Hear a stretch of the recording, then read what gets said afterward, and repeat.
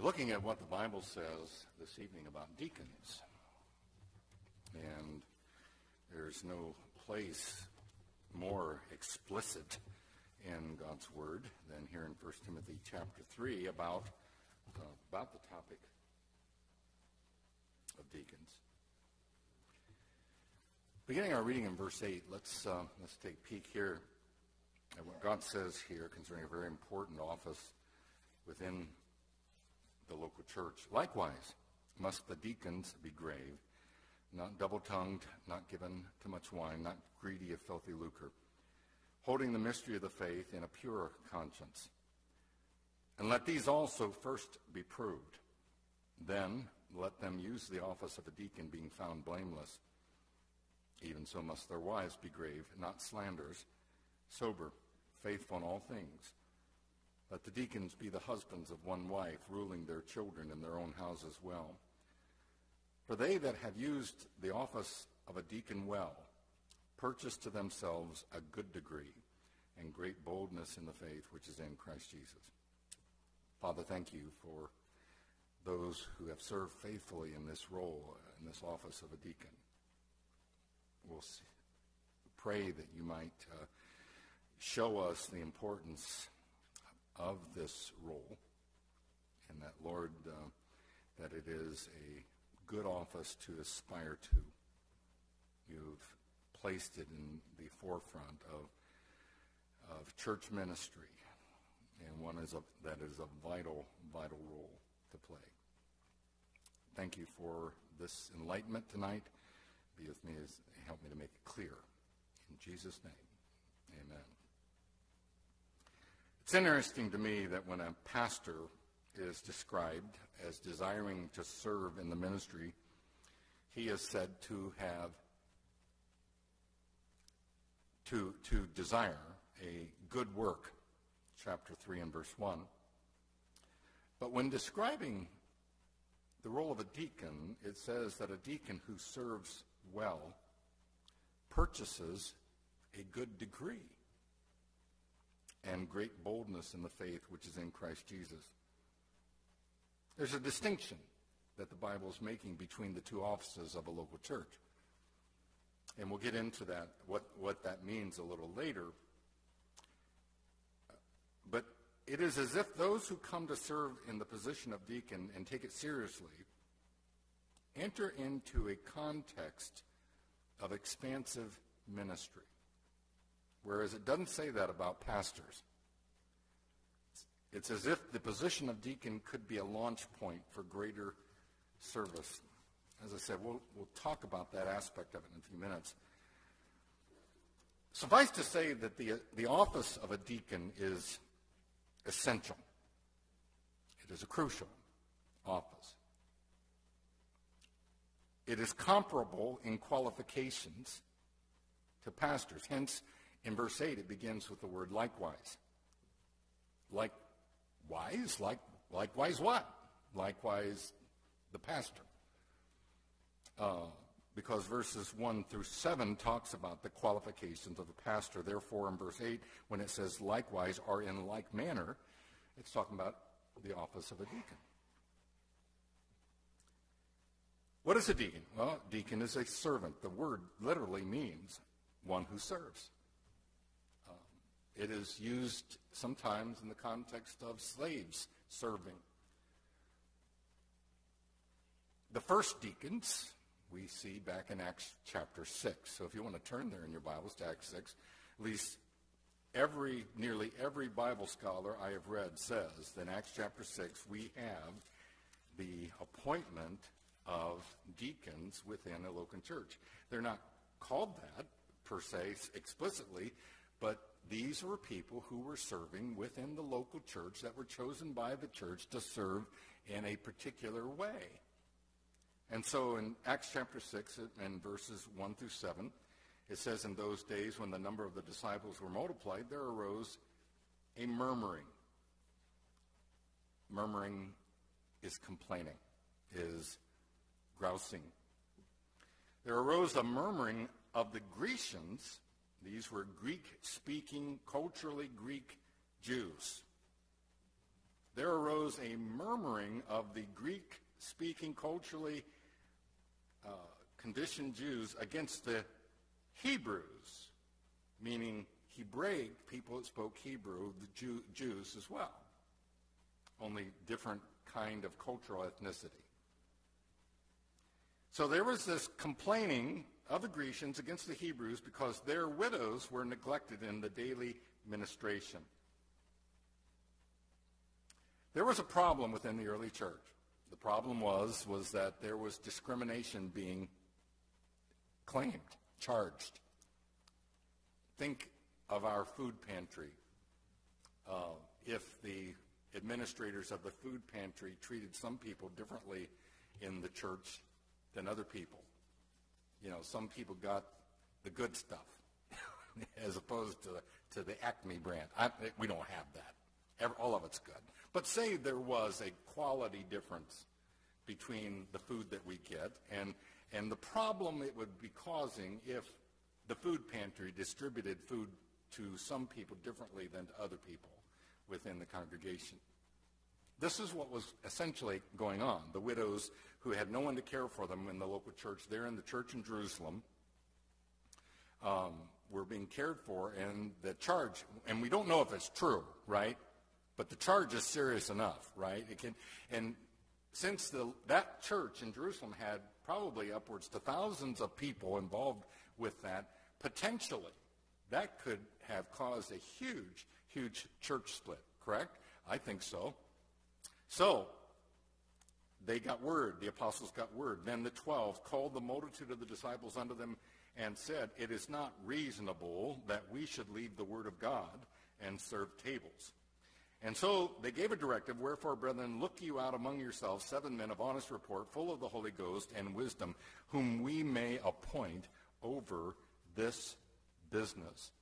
They were requiring selection of distinctive men within their fellowship of believers, people that the fellowship at large, the believers, the Christians within that local church, esteemed highly as spiritual, as men of good reputation,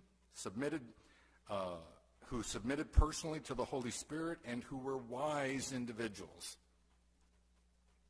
Well-respected people. And the local church was to select these individuals out, and in whatever way, I mean, we don't know exactly the way they did it, whether they did it by ballot or how it was done. But obviously, when the apostles said this, somebody said, "You know what? Stephen would make a great deacon." And other people said, "Yeah, that's right, he would." And someone else said, "Philip would. Philip, how about Philip? Yeah, Philip, he's a great guy, and he's really got a clear testimony for Christ." And certain names were submitted. And the apostles said, "You take care of that. We will give ourselves continually to prayer and to the ministry of the word." The saying pleased the whole multitude, and the multitude chose Stephen, Philip, Prochorus, Nicanor, Timon, Parmenas, Nicholas, whom they set before the apostles, and when they had prayed, they laid their hands on them. And the word of God increased, and the number of the disciples multiplied in Jerusalem greatly, and a great company of the priests were obedient to the faith. There were results, fruit that came from that. But it's almost universally agreed that these were the first deacons. What did they do? They served in an administrative capacity, but in conjunction with the physical needs of the congregation at that time and other problems, other kinds of administrative kinds of needs. What do deacons do? Well, deacons do what pastors don't do, what aren't commanded to do. They will take care of the practical necessities of the local church, and they resolved a potential problem among the believers there. So it wasn't simply, ordering the toilet paper. It was settling disputes and being in a resolution role within the congregation. Very vital.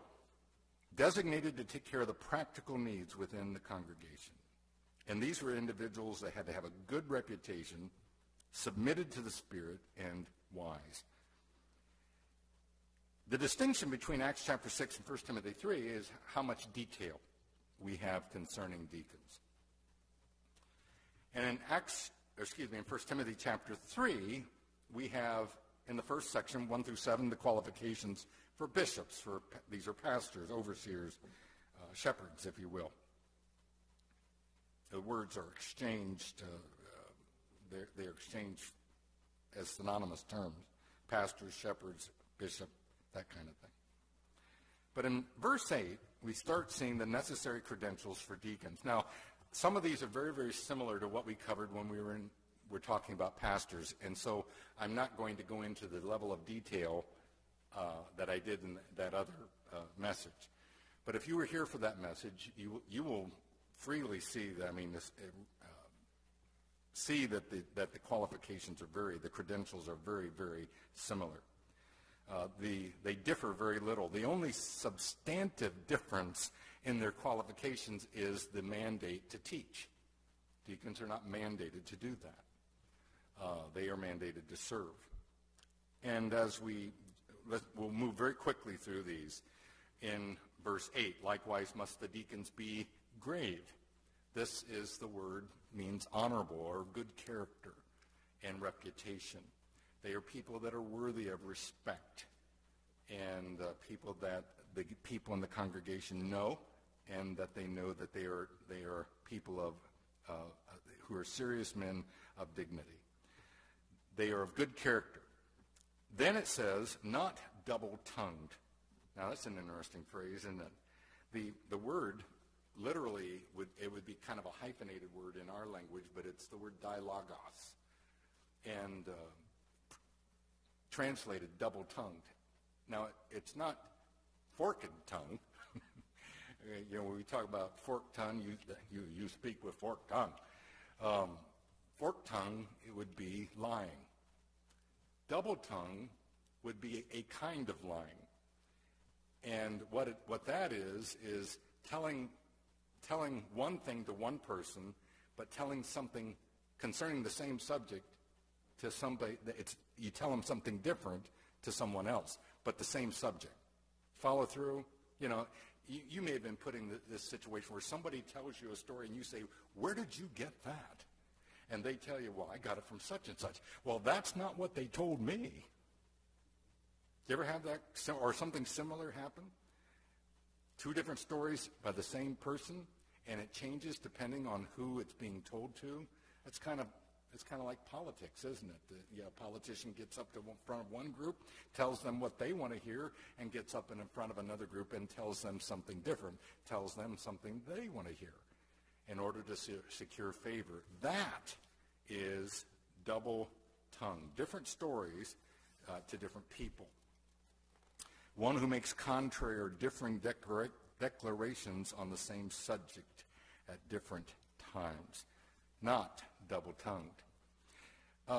And the idea is that when a person does that, they are gaining some kind of personal advantage.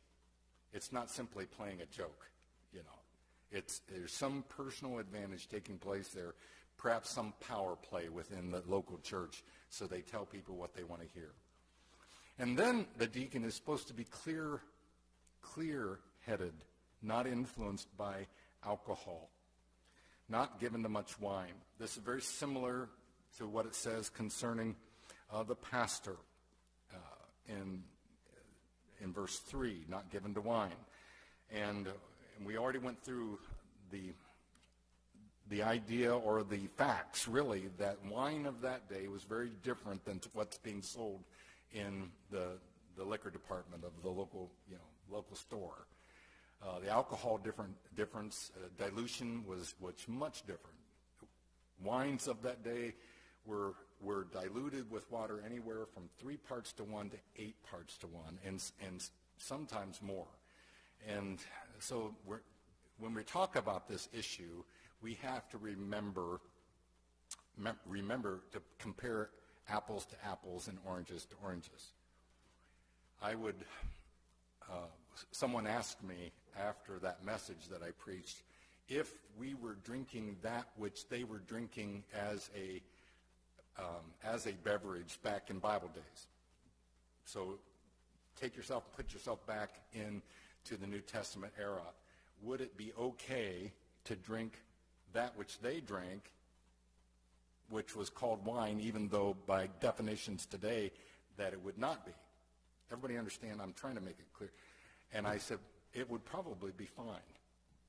Because even though you would, if you did that, such a diluted beverage, you would have to drink like gallons of it in order to get buzzed. And so it wasn't considered that. But even then, it's the idea, the deacons and the pastors are not known, their reputation is, you know what, those guys are great wine drinkers. They're not to have a reputation for that. They're not to be known for that. And so when he's talking here about those who are in leadership in the local church, their reputation is to be people who are absolutely clear-headed. I was reading Albert Barnes, who was a commentator in the 1800s, and he said this. He said, even the heathen priests on entering a temple did not drink wine. The use of wine and of strong drinks of all kinds was absolutely prohibited to the Jewish ministers of every rank when they were about to engage in the service of God. Why should it then be any more proper for a Christian minister to drink wine than for a Jewish or a heathen priest? Shall a minister of the gospel be less holy than they? Shall he have a feebler sense of the purity of his vocation? Shall he be less careful lest he expose himself to the possibility of conducting the services of religion in an irreverent and silly manner? Shall he venture to approach the altar of God under the influence of intoxicating drinks when a sense of propriety restrained the heathen priest and the solemn statute of Jehovah restrained the Jewish priest from doing it? Good questions. The deacon, as well as the pastor, is to be clear-headed. And, like the pastor, he is to be content. Verse 8, not greedy of filthy lucre. Someone rightly pointed out that the early deacons were in charge of a lot of money. And when the distribution and buying food for the widows and so on, you get a greedy person in that situation, of taking money that had been collected. And if someone's greedy, it'd be very tempting, wouldn't it, to take a few of those drachmas and drop them in the folds of your robe. It would be very tempting for a greedy individual to do that, to use funds in selfish ways. It's why godly men were to be in charge. Someone rightly pointed out that a hog can't look up. Now, I've never scientifically verified that. Is that true? A hog can't look up? No hog farmers here tonight, I see. But the idea is that they can look straight ahead and they can look down, but really they're not built to look, bend their necks and look up. Greed fastens the attention on this world, and they cannot see any higher picture. You're not to have someone like that in a position where there's greed involved within their lives. And they're to be authentic and genuine and sincere in their faith in Christ. Look at verse 9. Holding the mystery of the faith in a pure conscience. That word holding means grasped, taken a hold of. He has a firm grasp on the faith. When it says mystery, it's not talking about some mystery and some secret that can't be understood. It's talking about something that it was revealed. And so these are individuals that have a very good grasp upon the faith. And the idea is that they know their Bibles, for one thing. They don't just sit in meetings and decide how to run the church. They are dictated by biblical principles. We had conversation just today over the dinner table when we were fellowshipping together as a family, and we were talking about at least I think I offered the idea that I was very concerned that people were, younger people in churches were not operating from a base of scriptural knowledge, but were being influenced by other ideas, the ideas of psychology and the ideas of philosophy that were secular in nature, and their base was not on Scripture. Well, the deacons, these individuals must understand Christian doctrine and obey it. Deacons ought to have a good understanding of theology. The prominent distinction between pastors and deacons is the matter of teaching, but it is not a distinction in the matter of knowledge. What he is saying here is that those who serve in the area of a deacon should have a good understanding of Christianity, of the Scripture, and someone who does so with a pure conscience, meaning that they are trying to the best of their ability to live the Christian life in dignity and honor. I'm thankful to have served with great deacons, both in other ministries and here at Calvary. But my first church, our first ministry that we went to, and I was a very young guy,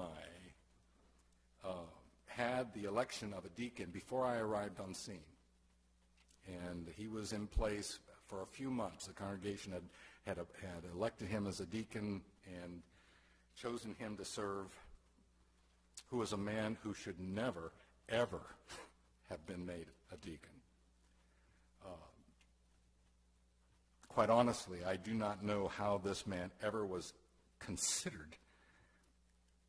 And it wasn't too long before I started getting reports from the community and about his activities at auction sales and kind of dishonest behavior that he had engaged in. He was also someone that was very active he farmed, but also he worked for General Motors and was a union steward. And he had a very contentious spirit. And since I was the pastor, I was therefore management. And since he was a deacon, his job was to protect the people from the pastor and to run interference. And it was just a mentality that was just an absolute disaster for the operation of that local church. He is to hold the mystery of the faith. And I would say, by the way, as well, that he had very little theological grounding. Very little. Very shallow. Holding the mystery of the faith in a pure conscience. They were to be godly. We are to strive, both as pastors and as deacons, to in our personal walk with God, to have a personal walk with God, and then to display that consistently in front of lost people especially, but especially as well among the members of the local church. There's a mentality that in churches, and I've seen it more than once, several times through the years, not necessarily in our local church, but I've heard of it where they say, well, somebody he's a good businessman. Let's make him a deacon. What do you think about that? Oh, he's good with business. We should put him over the affairs of the church. Does it follow that if someone is a good businessman, that he would also make a good deacon? Does that follow? I hope you're going to say no. It doesn't follow. There was a young child named John. His name was John Watson. He grew up to be a theologian, but he said that he used to, as he was a boy, acknowledging the deacons of the church, and he said one old man had very white hair and a meek, reverent face, caught his attention as a young lad, and he said one day he was walking on the road and passed a man breaking stones, and the white hair caught his attention, and he looked back and recognized the deacon who had been serving communion, helping to serve the Lord's Supper in the church. And he went home and he told his father that he had seen this guy, and he was surprised that he had seen him along the roadside breaking up stones. His father explained to him that the reason why the old man held so high a place in the church was that although he was one of the poorest men in all the town, he was one of the holiest. He said, he breaks stones for a living, but he knows more about God than any person I have ever met. Listen, that is the idea of somebody who holds, who grasps the faith, but also lives his Christian life with integrity. Many churches are not very cautious in who they put in those roles, about who they choose as deacons. I've heard of people who have hardly been saved any length of time at all, being thrust into the position of a deacon. I'm thinking to myself, if the pastor's not to be a novice, why in the world are they taking this relatively young believer and putting him in that position? And a lot of times what it is that, you know, they're basically at that point looking for a warm body that, you know, that breathes oxygen. And to put them in there because, well, we've got to have 5 or we've got to have 8 or we've got to, who says? I mean, what we are to do is look at what the Scripture says first. That's why I'm saying our base should always be what the Scripture says, right? Always should be that. And then go from there. And if there are not qualified individuals, then what you do is reduce the number rather than having someone that should not be in that position. Verse 10 tells us that this individual is also reliable, that these also first be proved. What that means is that they have proved by their lives and their lifestyle that they're dependable and stable and trustworthy. They must have demonstrated that they were not only Christians, but were demonstrably trustworthy. And then in verse 12 it says they are to be domestically approved. Again, these are things that it says about the pastor, and I'm not going to go into a lot of detail about this, but it says the deacons should be the husbands of one wife, ruling their children and their own houses well. Now, concerning the pastor, it does give a little caveat there. It says if he doesn't know how to rule his own house, how in the world is he going to, it doesn't say how in the world. It says how shall he rule the church of God. So the element there is one of example and of this individual is obviously has leadership capability. His at-home children were to be in control. He was to be the governor, not necessarily the dictator, but the governor of his home. And there was a certain integrity they were to maintain within the confines of the home. And I elaborated a lot when I talked about this with the pastor. So it's an essential office, and there are very distinct credentials for deacons. But then it goes on, talks about the ancillary conditions for ministry women. Even so must their wives be grave, not slanderers, sober, faithful in all things. Now, here comes a question. The personal pronoun, or the possessive pronoun there, is not there. T-H-E-E-I-R is not T-H-E-R-E in the original language. If you notice,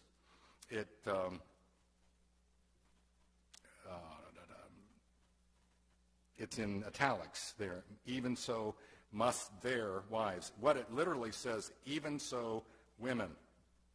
The word for women, which is also the word for wives, is the word used in the original language there. So whenever you see something in italics in the King James, it is something that's been added by the translators. So the question is, was there a good reason for that? Well, are there alternative understandings? Well, I would tell you that, first of all, there are certain things that are not negotiable. When it says, even so, that phrase is there, and it is exactly the same phrase that is in verse 8. Likewise, it's in like manner or corresponding to, even so, the women. So what we're talking about is a balanced counterpart to what he's talking about in reference to the bishop, the pastor, and in reference to the deacons. Ministry women, he says, are people that are likewise in a complementary counterpart to the deacons and to the pastor. It's like having salt and pepper shakers that match, right? They're supposed to be similar to one another and complementary to one another. Well, likewise, it says the wives or the women should be, and here we have this word grave again. By the way, let's just back up. I'm getting ahead of myself. So they're balanced. They are females. They are ministry-minded women. The question is, who does this refer to? Were there female deacons in the early church? Well, turn with me in your Bibles to Romans chapter 16, would you? The book of Romans chapter 16, and it does tell us there that there was a lady, and her name was Phoebe. And Paul says concerning Phoebe in chapter 16 and verse 1 of Romans, I commend unto you Phoebe, our sister, who is which is a servant. You know what that word is? It's the word deacon. A servant of the church which is at Cenchrea. So, here was a lady who served in the church at another city who was being sent on a mission, some kind of job that apparently to Rome, or to whoever he's writing here from Rome, but he says, I commend to you this lady who is a servant of this church. Now, that implies that she had a specialized role there in that church, did something there, served in some way. We know it wasn't in a teaching ministry in terms of a pastor role or even an administrative position of a deacon's role, but she was indeed a servant of that church. So the question is, in 1 Timothy 3, are we talking about someone like that? Ladies appointed within a local church to serve in various capacities. Is that an open question? It may be. I will acknowledge that there are people who take different views on this. At one church I pastored, I found out after I accepted the pastorate there that we had deaconesses. We had deacons and we had deaconesses, and after I found that out, I said, uh-oh. But I shouldn't have been worried. Those ladies, they had a magnificent ministry especially among senior adults in our fellowship of believers, and they wrote our missionaries. They corresponded with them. They sent our missionaries gifts, and they had just a really wonderful role. And they didn't they didn't try to take over. We had a designated budget for those ladies. That was their money. And sometimes they kind of laid claim on that money because they used it well. I'm not debating that, but just a great group of servants, and they referred to them as deaconesses. Well, Phoebe was one of those. Or is this referring to deacons' wives? Or is it referring to both pastors and deacons' wives? Even so, it says, even so must the women. Now, my inclination is to hold to that what this is referring to is concerning both the deacons' wives, if they're married, and the pastors' wives, if they are married, which opens up another question: do they have to be married? I don't think so. But if they are, this is what it says, I think, concerning those ladies. I think a strong argument for that this is to refer to both the wives of pastors and deacons. The context lends it to that this is what we're talking about. She is to be grave. The ministry complement is like these other serving roles within the local church. She is to be grave. Again, means a certain dignity and rank, honorability, of good character and reputation. They were to be controlled in speech. If you look at verse 11. They are to be grave, not slanderers. Again, I think this is the word dialogos. It's the same word where it says double-tongued. They should not be of dishonest character and so on, like the deacons. Not saying one thing to one person and another thing. It's translated slander. The word in the original is dialogos, the very same word that's used to the deacons in verse 8. They are to be kind in their speech. That is implied there in that word slander. They're to be kind. I'm looking back here. Let me back up. Let me back up. Even so must their wives be grave. That's honest, dignified, not slanders. That is not the word dialogos. I'm sorry. It is the word diabolos.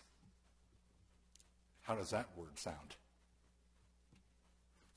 Diabolos is a word used of Satan.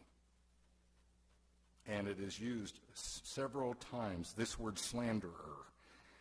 John Phillips said, this title is used for the evil one some 34 times in the New Testament, diabolos. In the Garden of Eden, the devil slandered God when he was talking to man. In the book of Job, the devil slandered man when he was talking to God. So when God insists that a deacon's wife, or a ministry woman, if you will, not be a slanderer, he implies that a slanderous woman does the devil's work and thus disqualifies her from serving, and by implication, her husband from the office. Women, ladies, forgive me, and maybe this is a generalization that I should not make, and if you want to take me to task for it, you do so after the service, okay? Women, in my experience, tend to fight behind the scenes. They tend to talk about people out of earshot of those people. Men seem to be, in my experience, again, and you'll say, preacher, your experience is terrible. Okay, maybe it is. Maybe I should get out more. But men, if they have a problem with one another, are more likely to go nose to nose, and rather than talk behind someone's back and do damage in order to undercut them. That has not been my experience with women. Women tend to talk to their friends and undercut in the background. Now, you can disagree if you want, but I think that's true both in the church when it starts to happen, and I think it's true also in business, in the business world, in the corporate world, that damage and attacks are made in a slanderous way with the tongue. Behind the scenes, defamation, smear, disparagement, character assassination. I'm not saying that men don't do that. They do. I'm just saying that men fight differently than women tend to fight. And you may think that that's a sexist perspective, but in my observation, that is how it's done. Not slanderers, not accusative, disparaging, malicious, fault-finding. The idea is of someone who defames and smears and disparages others behind the scenes. This is the word that is used, not diablos, not like Satan. Then it uses the word that she is sober. That is a word meaning temperate and in control. This gal is not a drama queen. She can control her thoughts, and by virtue control her emotions, and by virtue of that control what she says. I saw an acrostic of the word drama, and they were talking about drama queens. And I thought I'd share that with you tonight. It's D-R-A-M-A, and the D in the first letter of drama is destructive. Drama first starts with opening our mouth. And Proverbs 13:3 says, "He that openeth wide his lips shall have destruction." The author of this said being a drama queen is very destructive. It's destructive to everyone involved.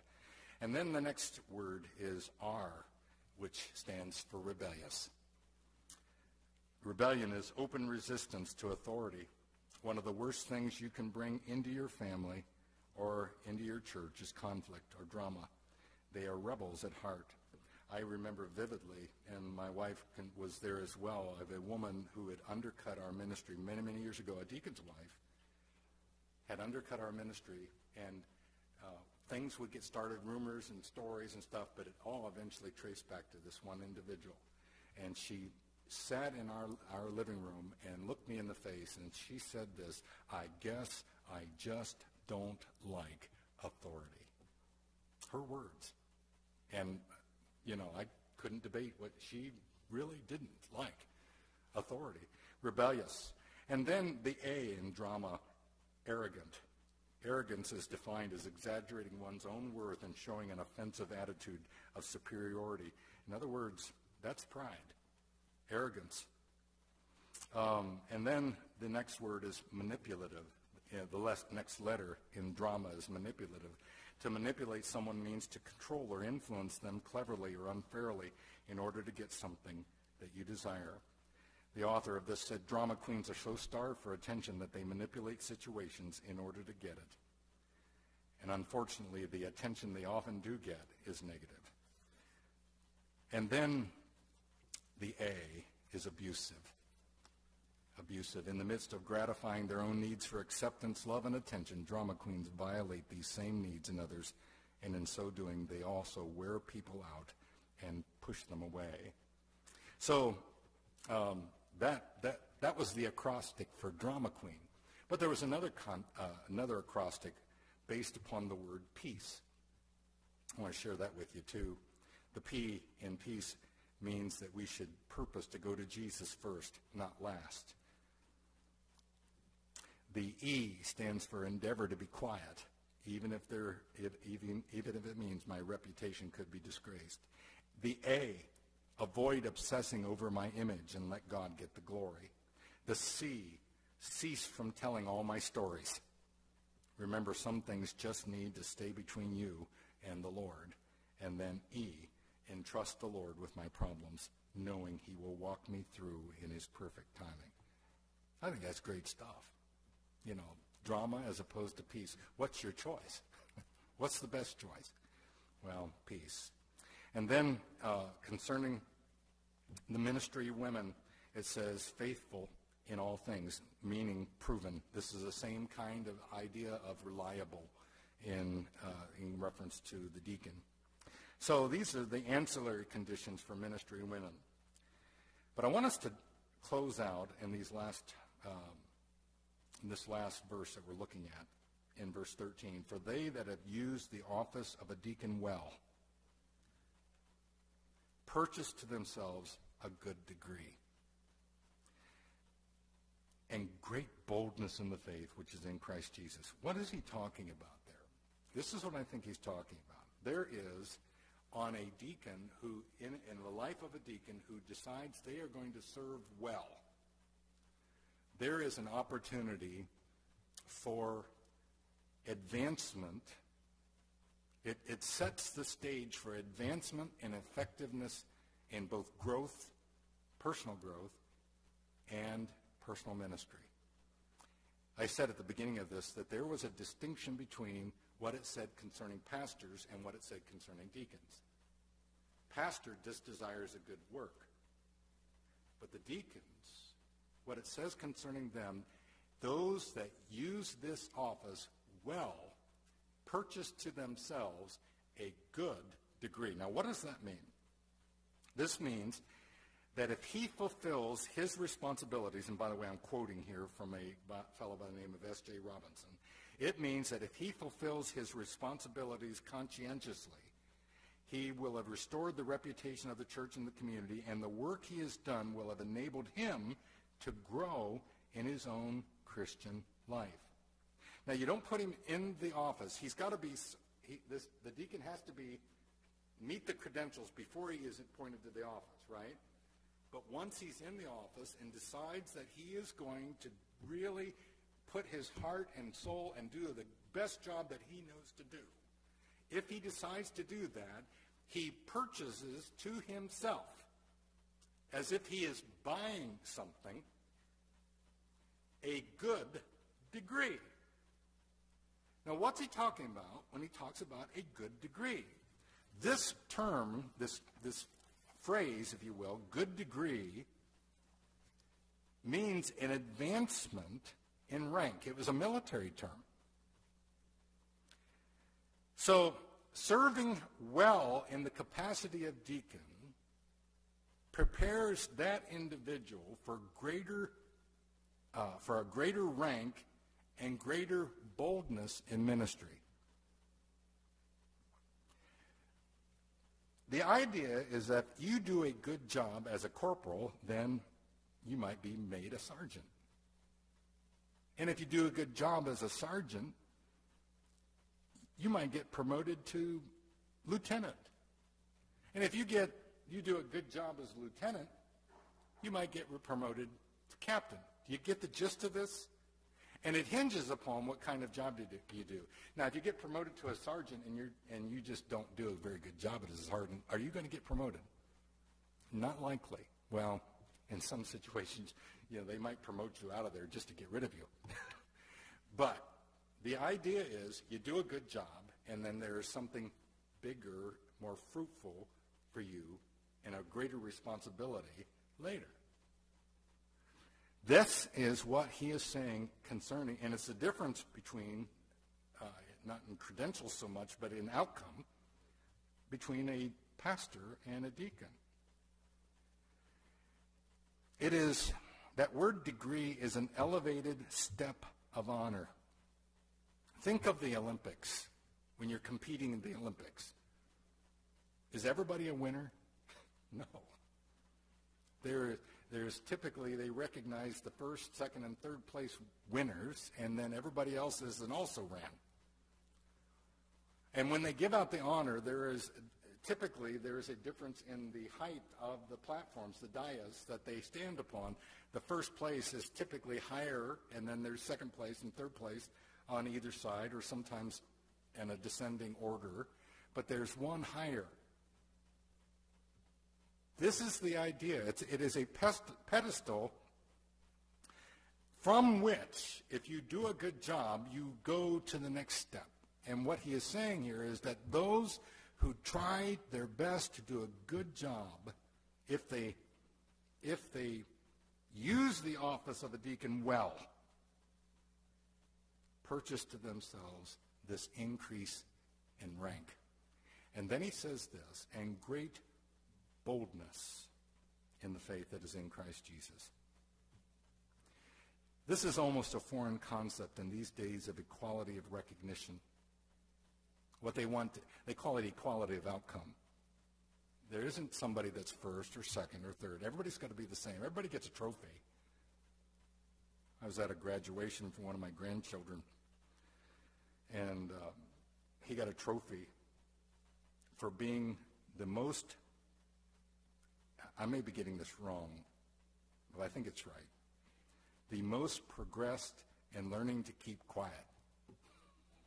Wasn't it something like that? In other words, he was a motor mouth and talked all the time, and he was making progress, and he got a trophy. Everybody got a trophy for something. They made up criteria so that every kid in the kindergarten class got a trophy. Everybody's a winner. And I'm thinking to myself, should they give out trophies for learning to keep your mouth shut? Well, maybe that would be good for adults. Get a trophy for learning to keep our mouths shut.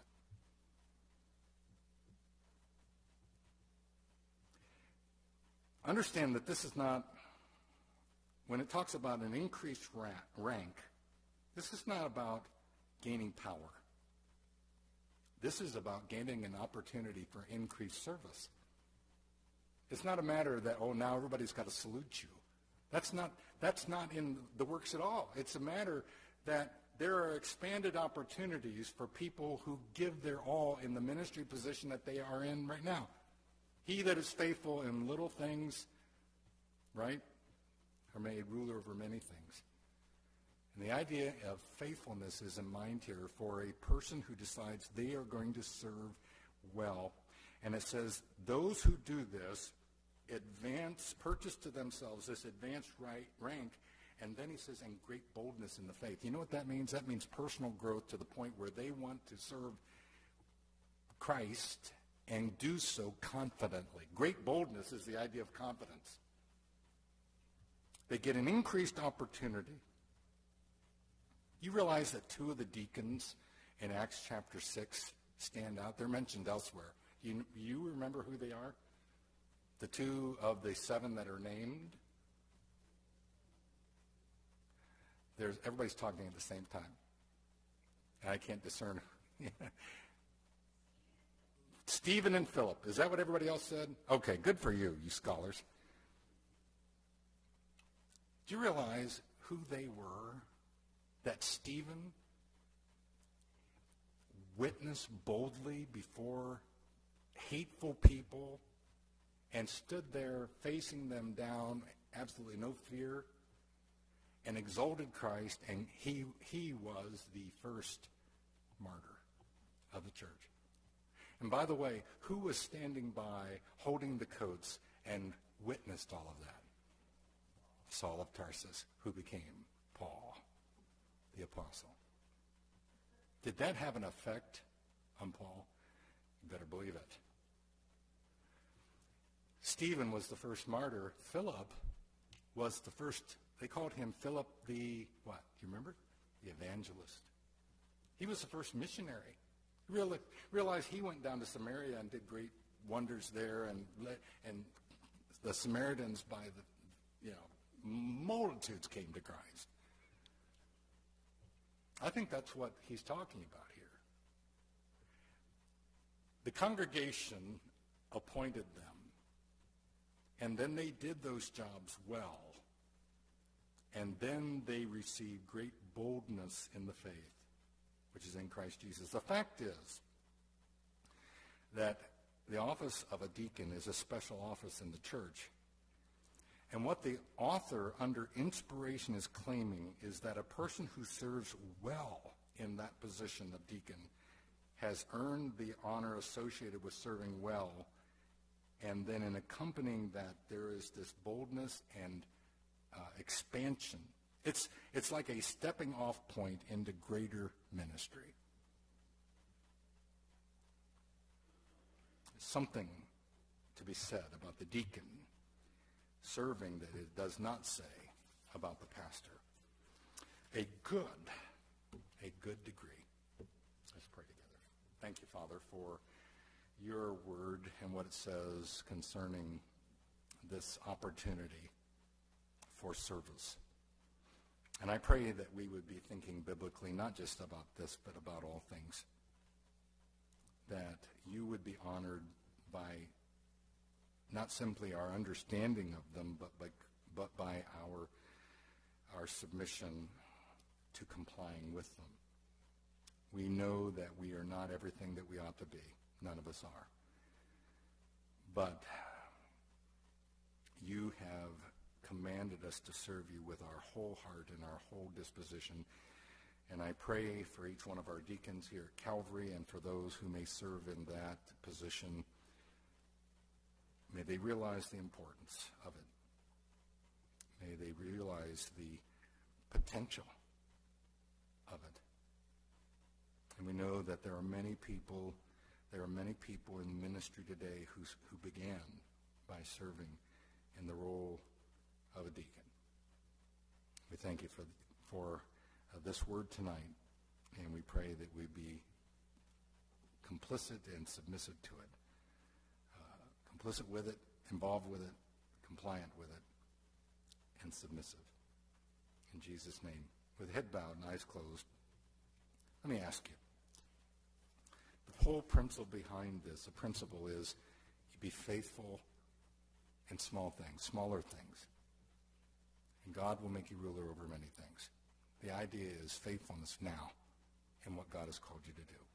Are you faithful now in what God has called you to do?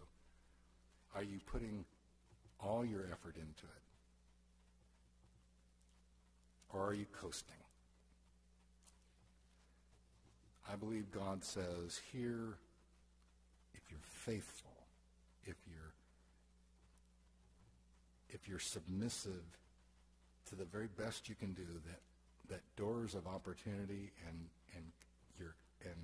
personal growth happens when you do that. The only question is, are you committed